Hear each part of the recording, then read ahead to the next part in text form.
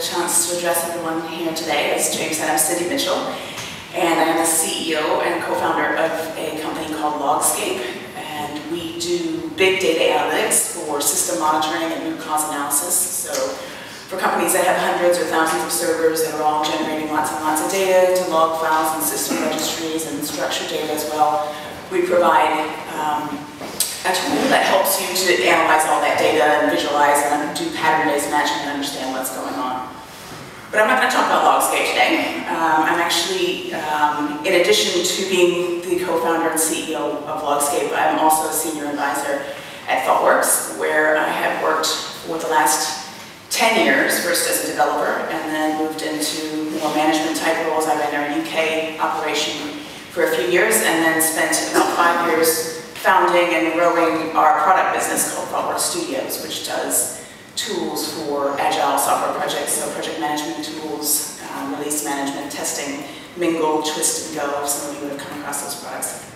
So I've spent a lot of time kind of working out in the industry with ThoughtWorks clients. I spent a lot of time with executives of software organizations, business executives who have turned into software executives because their software has become so dependent because their business has become so dependent on software. So I'm going to spend a little time today just sharing with you some thoughts that I've kind of collected around how do you scale craft, how do you take it to an organizational level so you can really have strategic impact with software in your organization. So in addition to being a software executive, I'm also from the last generation of a long line of hog farmers, and I grew up in a place called Nebraska. The color isn't coming out on this map, but on this picture, but Nebraska is this one here.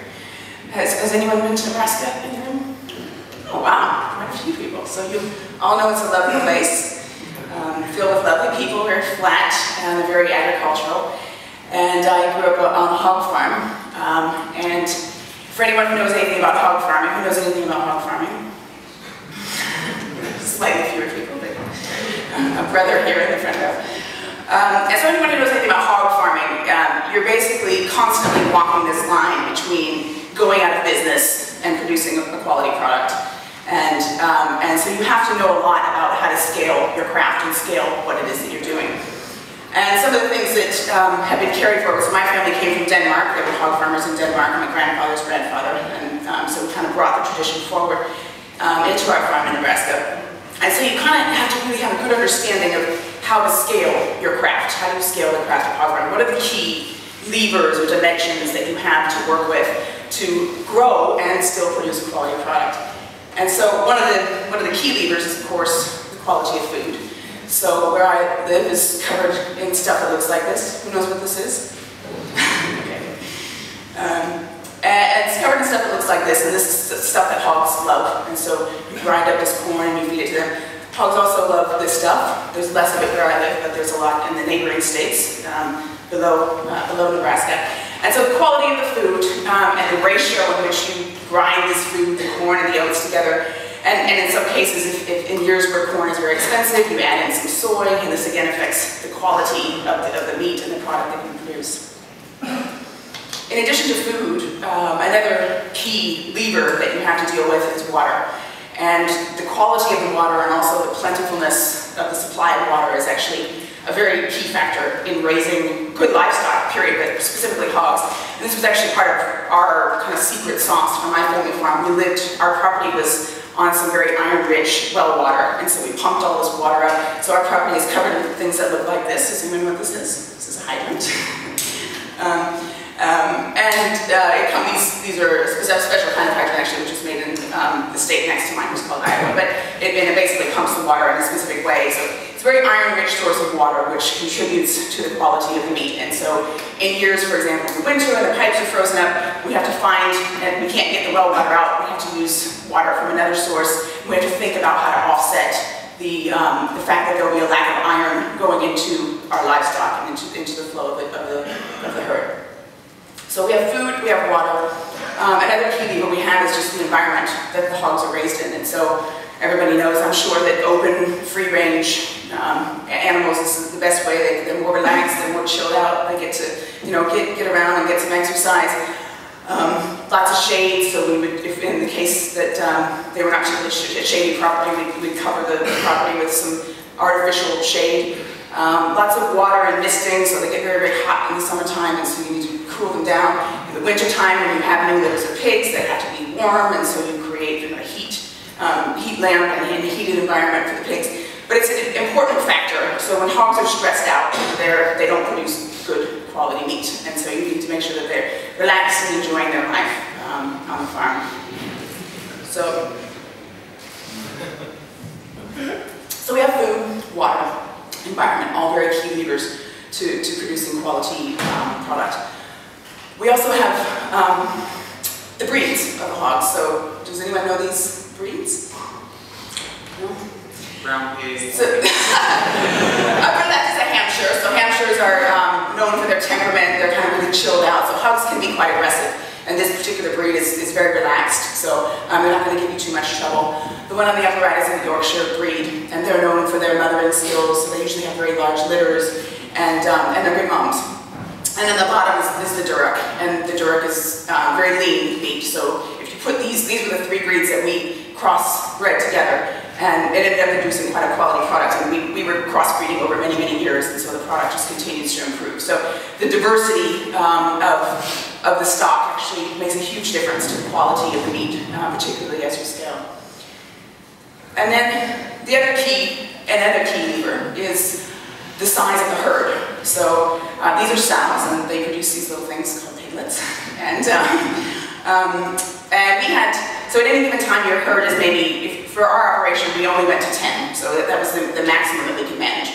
And so we would have several herds of 10, and they'd be farrowing at different times. And so the reason why you do that is because, again, it's about creating a relaxed environment. If you could imagine a maternity ward of 10 mothers, and each mother producing 12 babies, and them all being there in the maternity ward at the same time. It's a pretty raucous situation. And so you try to keep the herd small. One, because it's less stressful for the sows, particularly at the time of birth, but also because you can keep a really close eye on them. So you can really get to know your hogs very well. You can, as individuals, understand and see each one of them. You can see any changes that are happening. You can monitor them very carefully. So if there's an illness or some kind of irregularity that starts to develop, you can actually address it. And so there's this really intense kind of personal attention. And the smaller the herds, the more likelihood that you'll have of being able to watch all the changes and catch anything that's a bit worrying as it arises. So you have the food, you have the water, you have the environment, you have the crossbreeding, and you have the size of the herd. And then the last thing really is about the humans that are around it. And so to have a hog farm of any sort of scale, and we weren't the largest intentionally because we wanted to control our quality, you have to have a herd of people to actually run and manage that hog farm. And so we have very large families where I come from and in my family. So this is my immediate family, there were 8 of us. And hog farming is an intensely human, to do it well at scale, it's intensely human activities. You're up at 4 in the morning and you're out feeding and you're keeping a close eye on everything. You're making sure the water supply is right, paying attention to the food. And you have to understand also the interrelations of all of these different dimensions of quality, all of these levers that you have to play with. So in a year where corn is very expensive, for example, you have to substitute with soy. You have to think about, well, what impact is that having? How am I going to offset it somewhere else? And these are just a few of the examples. So everyone in the system really has to understand quality. They have to understand what the levers are and how they impact each other. And it ends up becoming just an intensely human and social and collaborative activity because any one family can't manage their own farm on their own. And so at any time we're moving sows around, there's different stages of the farrowing life cycle, and your whole family kind of comes over and everyone's a part of that. And so it's really quite a fun and joyous environment to be a part of. And it's intensely human. And so these are the kind of important factors that you have to play with. So fast forward more years than I care to admit. And I'm now been working in the software industry for over 17 years as an executive for ThoughtWorks in the last 10 years or so. And for those who don't know much about ThoughtWorks, it's a 2,300 person organization, so it's grown, it's 20 years old now, and it's more than doubled in the time that I've been with the organization. And ThoughtWorks has so ThoughtWorks works with people and organizations that have quite ambitious missions. They need sort of a disruptive approach to bringing software to make their missions come to life.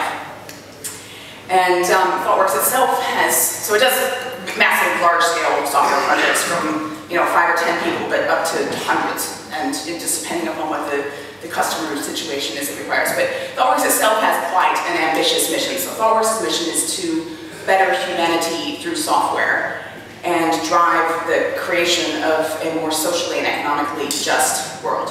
And so it's kind of a big 100-year type thing, not something you're going to do in a couple of years' time frame. And so when you set out a mission like that for an organization, it's can be quite motivating and quite exciting for people. But what you soon find is that you have to give a lot more context underneath that. Everyone doesn't know immediately, okay, our mission is to better humanity through software. I know what to get up and do today when I go to work. And so what we found is, of course, that we needed to break that down into more levels. And so we have what we call the three pillars of our organization around which we operate. And the first of these pillars is what we call just running a sustainable business. And so ThoughtWorks it's a for-profit company, but it's not profit-driven in what it does. And so we like to say, our chief scientist, Martin Fowler, likes to say, we need to have enough oxygen to be able to do the things that we want to do with our lives and with our time. So we don't really talk about profit, we talk about oxygen and generating enough. So running a sustainable business is about generating enough oxygen to do the things we want to do. So that's our first pillar. It's just about being smart and doing a good job at the fundamentals of running a business.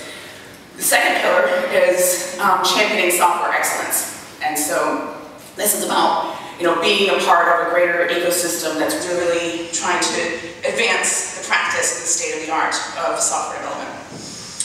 And the third pillar is advocating for social and economic justice. So, and this isn't just typical, like we give 10% of our profits to this thing or that thing. It's using our hearts and our minds and the time that we have now and the skills that we have available to us now as an organization, using those skills to advance social and economic justice. So, and this isn't just typical, like we give 10% of our profits to this thing or that thing. It's using our hearts and our minds and the time that we have now and the skills that we have available to us now as an organization, using those skills to advance social and economic justice. So this could be working with rural farmers in India and helping them produce better solutions for managing their crops. It could be working in rural healthcare in Africa and producing better solutions that allow doctors and patients to interact with each other. It could be through building grassroots and community organizations and sites that help people like Democracy Now! Or GetUp or some of the kind of grassroots community organizations do their work better. So it's a whole variety of different things,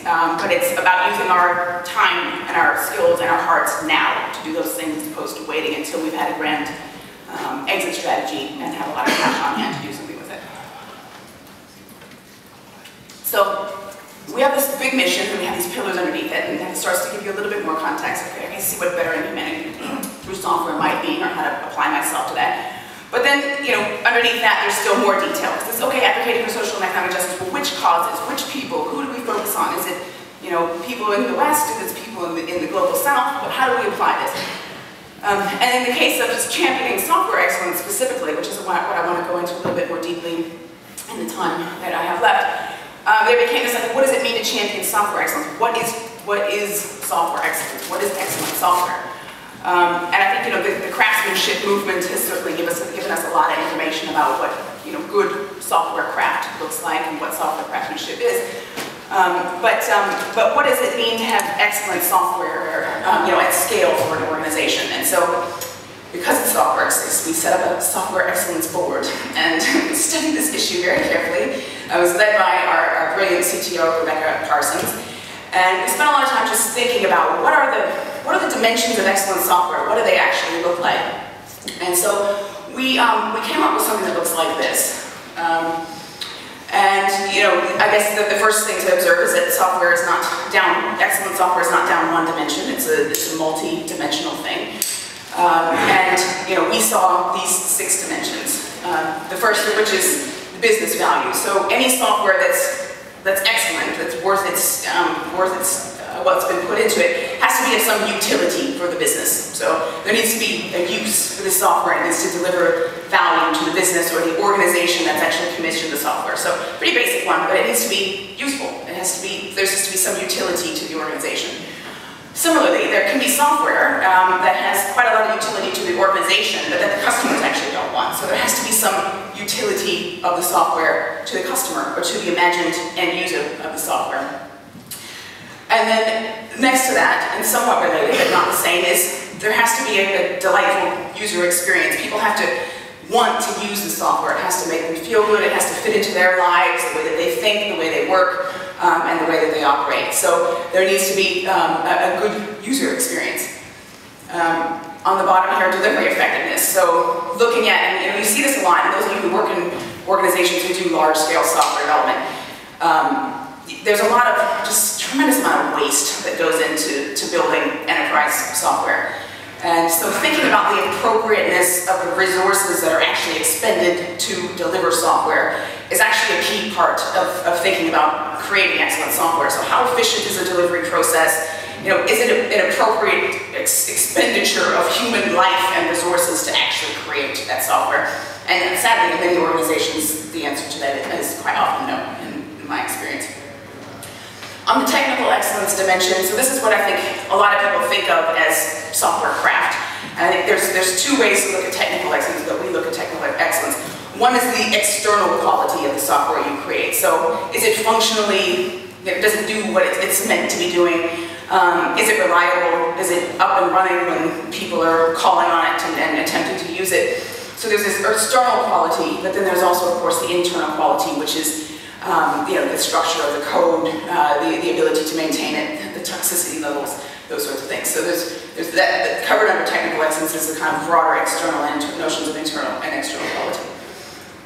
Operational effectiveness, so I think this is obviously the key place that the whole DevOps movement is getting at. So how easy is this software to monitor and manage and work through its life cycle? And I think these days the life cycle of software is much more volatile. We're really pushing changes on an hourly, daily, weekly type basis as opposed to a big chunky delivery. And so is this software easy to change, easy to manage, easy to monitor? Is it easy to understand what's going on? And so these are the 6 dimensions that we kind of think about when we think about creating excellent software for our clients. And I think it's obvious this is a spider chart, so there's dimensions, or there's ticks along each one of these dimensions, and there's probably a minimum level for each one of these for software to be truly called excellent, but it's going to depend on your circumstances, what it is that you're trying to create, how excellent you want to be on any one of these dimensions. And of course they impact each other greatly. So the technical excellence of the software is going to affect the ability to actually get it live quickly and regularly and make frequent updates and releases. And it's going to dramatically affect the business value and so forth. So everything is kind of intertwined. And of course, as Shelly, I think, did quite a great justice to, the culture and the structure and the practices of any organization is what constrains these things. So you can be a 5 if you've got great culture and practice and structure, and you're probably going to be a 0 or somewhere in the lower ranks if you've not figured out as an organization how to create good software culture. And I think probably the key thing, and I think Shelly did good justice to some of it, so I'll flip it through it quickly, but the key thing that I think in helping an organization get to grips with these dimensions of software excellence and how do they actually put them into play in their own organization is quality. And so building an organizational understanding of what quality is and how every individual in the system, just like on my hog farm actually, how every decision and every individual affects quality is a key part to any organization scaling craft and building good software. A lot of organizations, when they attempt to build, to scale their programs or their projects or their software organizations, end up with code bases that look not unlike this. And a lot of times people think, oh, this is the developer's fault. Developers create crappy code. They're not skilled, or they don't care. And people do get caught up. I see this all the time, as Shelly mentioned, in this whole kind of features versus quality dilemma. So it's like everyone, because the people in the position to make decisions about features can't see quality, they can't see the crap that's getting created underneath. They make bad decisions all the time. So they make decisions for features over quality all the time because they don't understand what's happening underneath it. And so it's my job to explain to the senior executives in the organization, to the CEO, to the head of digital, to the product manager, to explain to them how their behavior and their decisions and the organization that they built creates this and not developers. And this is what I typically use to describe technical debt to a senior leader or an executive in a software organization. Have anyone seen this before? So this is the it's a cost of change curve basically, and executives can typically get this. So in the ideal world, who was the person making fun of managers? So they can get this. In an ideal world, when we build software, we stay on this bottom line. So we add a few features, something small, we release, we clean up the mess we made. Anything that we branched and didn't merge, we actually go back and merge it. The test we commented out, we fix. The stuff code we copy from here to there. We go back and refactor it and make it look good. And so in an ideal world, we make all these changes and we do it in a very clean way. We clean up after ourselves and we stay down here. And that means the cost of changes is quite low. It's quite easy to change our software. But in the real world, what happens, at least in many large enterprises that I work in, is people end up on this curve. So they make a change, they make a little mess, they don't clean it up, and then, because someone's saying features, they quickly add some more features and they add a little bit more debt, and they quickly add some more features, they add a bit more. And effectively what you do is you end up on this line where it becomes really, really difficult to introduce change into your code base. It becomes difficult to estimate how long it will take to make those changes and to actually make those changes. And so, of course, what happens at an organizational level is that your responsiveness to customers and to new requests goes down. Your delivery speed goes down. You're unable to do things quickly because you've created this big pile of technical debt that is barring you from moving forward. And so, what I try to explain, obviously there's many details under this in terms of explaining why these kind of things happen. And part of it is people getting comfortable with this short-term pain of taking on good software engineering practice. People want, immediately everyone to know how to do TDD and what continuous integration is and pairing and refactoring and understand, good software craftsmanship. But this is something that has to be learned and being able to take the short-term pain over the long-term gain is a key mindset that a lot of executive leaders need to develop.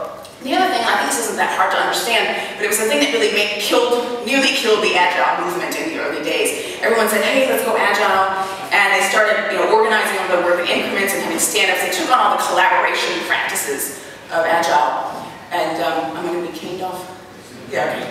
And they took on the organizational practices of Agile, but they didn't take on the technical practices. And the reality is understanding how, again, all these things fit together. So it's one thing to have stand-ups and organize your work in backlogs and work in short increments. It's another thing to build the feedback loops of good engineering into your code base. So things like TDD and continuous integration, these are feedback loops that help us understand where we are and how we're going. And they need to be understood at an organizational level. This is the reason to do quality. So I don't know if anyone's seen this, it's the Agile triangle. And she'll roughly finish on this note. But this is the reason, the point is not just to do quality for the sake of quality, it's actually to be able to create beautiful things for our end users. And so this is Jim Highsmith's Agile Triangle. If you haven't read his Agile project management book, he's also a thought worker. On the bottom, many people who are familiar with the old school iron triangle of project management, there's this cost, schedule, scope, sort of, you'll have a successful project if you kind of fit within these boundaries. And it's obviously, it's very obvious sitting here in 2013 that cost, schedule, and scope are not goals of a software project. They're ridiculous things to be thinking about as we set up projects. They're not, if we fit in the triangle, it doesn't mean we've achieved anything. And I think if you look at any of the IEEE reports or anything like that, there's so much software that gets created in this world that's never used or rarely used. And so scope is a really crappy project control mechanism, and you should get rid of it entirely. And in your organization, build instead about a culture which actually is centered around value and asking yourself, well, can we release this now? So orienting everything you do, all of your decision making around value and the ability to get the value into the hands of the end user and understand if it is indeed valuable to them is a key part of creating excellent software. And that's what quality allows us to do. It allows us to work quickly and adapt and respond quickly. I shall finish now. Everyone knows we've talked a lot about humans and culture, so software is still a fundamentally human, social, and collaborative activity, and any organization organization that doesn't get this can forget it, as far as I'm concerned, around creating excellent software. So organizational understanding of quality and the dimensions and the factors that are at play, putting humans at the center, human-centered organizations, great bacon, and great software.